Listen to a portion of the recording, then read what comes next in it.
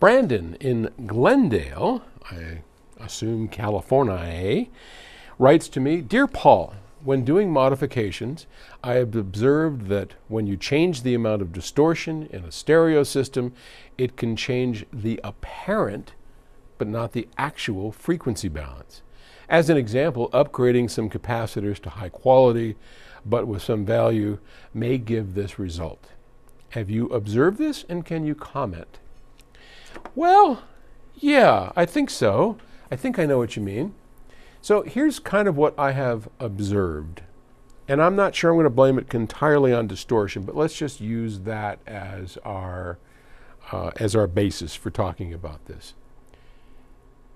In many cases, when we listen to a less than great amplification device, for whatever reason, because it needs different capacitors, or it has distortion, or it has something that is less than optimal, oftentimes that manifests itself in the listening room as grunge or brightness or a objectionable harshness. Okay? And when we hear that, you kind of tend to turn the volume down a little bit. It's bright. It is the best way to say it. It's offensive. So we turn it down a little bit. We certainly don't turn the volume up, right? We don't do that. So that's a kind of frequency aberration that, unfortunately, you don't measure it as such. So if I run a frequency sweep on an amplifier that is making that kind of brash, harsh presentation to the listener, the frequency response is flat as a board.